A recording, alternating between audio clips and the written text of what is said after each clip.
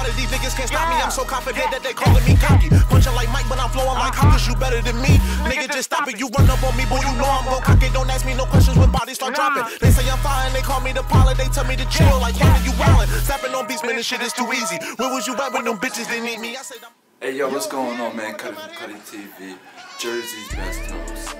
Cutty TV in the building. I said that twice, but I really don't fucking care. Because now you're watching Cutty TV. I like that intro. I'm gonna keep that. But make sure you subscribe, like, and fucking comment. Don't be selfish. Love is free. Now let's get into this video. Now today we're gonna talk about the gamers. Because I know them when like 96s came out, them bloody red things. And I get mine on Thursday. So, seeing as it's Tuesday and I gotta wait 2 more days, we gonna do a review about the Game of Blues. Because we gonna take it all the way back to 2014, December 21st, when these bad boys dropped.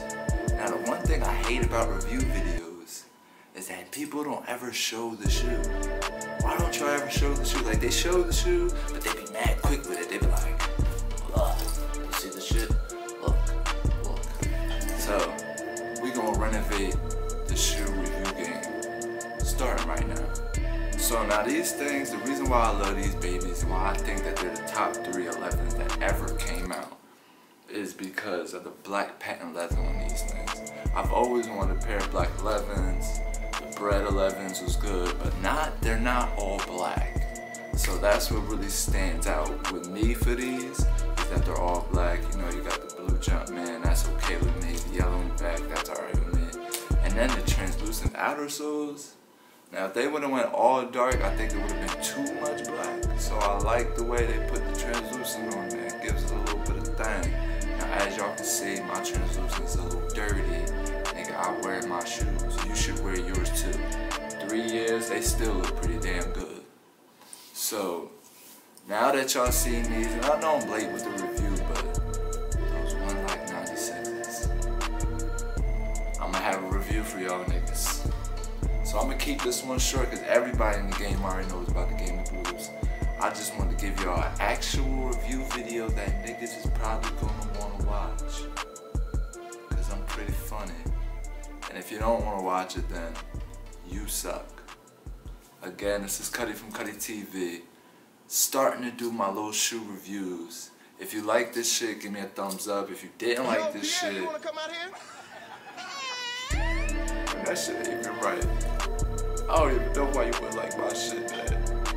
But make sure to subscribe too, because I'm about to be doing this shit. I'm about to be showing my shoes. I'm a sneakerhead. I love shoes. I need to be showing my shits. So the Win Like 96 review coming. Make sure you come back for the nigga that gives you the reviews that you want to see. Show the shoes. This is Cutty from Cutty TV.